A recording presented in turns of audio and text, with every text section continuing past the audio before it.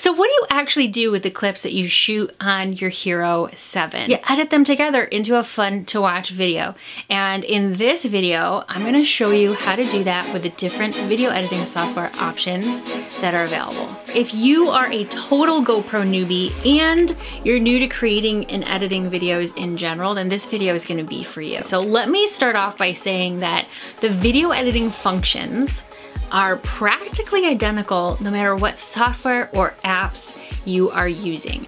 Where it gets confusing and overwhelming is when you start thinking about special effects and background music, but as a beginner, you don't need to worry about that stuff. Typically, the best way to do this is to take your memory card out of your GoPro and use an adapter to plug it into your computer. You pull those MP4 files off of your card and onto your hard drive to do your editing. And then you import those files into your video editing software. So you bring your media in and you can drag each clip down to the timeline as I'm showing in my demo here. And that's where you can preview the clip. You could make some edits here, like trimming the beginning or the end off of the clip, or splitting the clip in half, or in multiple pieces. You can rearrange these clips and add more to the timeline and do the same exact thing. And you keep going until the end result you're left with is just the pieces and parts of your GoPro footage that you want in your final video. If you're happy with that, you then export your project as one video file that you can share to social media, publish it on Facebook or YouTube, or just save it for yourself for later. There are loads of different software options to accomplish this. They all look a little bit different, they act a little bit different, but for the most part, their functions are identical to the process I just showed you. GoPro has their own quick software for Mac, Windows, and mobile devices. The desktop software works a little bit differently than the app and has some limitations as far as editing is concerned, specifically because the maximum length video that you can create in the Quick for Desktop app is 60 seconds. But it's easy to use and it does its own sort of automatic video editing where it syncs your clips to the beat of the music you select.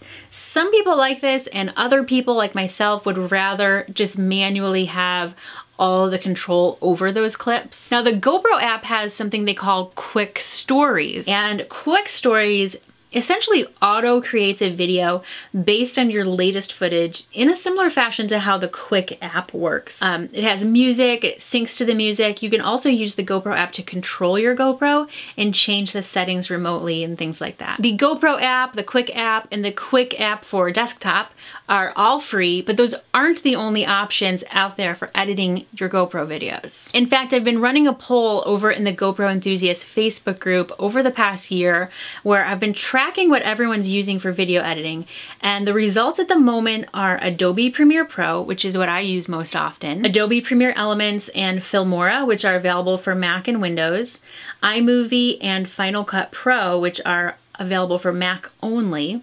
PowerDirector, Sony Vegas, and Magix, which are Windows-only programs. And for folks looking for free software, some of your options are DaVinci Resolve, HitFilm Express, and VSDC. VSDC is Windows only. All of these video editing software options tend to lead to confusion.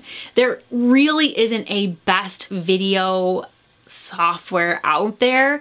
The best video editing software is going to be the one that you enjoy using, it works for you, and you're actually using it to create fun to watch videos from your GoPro footage. There are lots of tutorials for all the different software options here on YouTube. I even have a bunch on the VidProMom channel. I'll link to them below. I think I've covered iMovie, Premiere Elements, Premiere Pro, Filmora, there's probably more. I'll just link to them below. Now I want to mention GoPro Studio because that comes up a lot. GoPro Studio was great for beginners. It was a little bit buggy, but GoPro discontinued it like several years ago now. And so because GoPro is not recommending people use it, they're not making it available to people, then I don't recommend using it either. Like I said, it was a little bit buggy. So there are plenty of other software options out there that I just listed for you.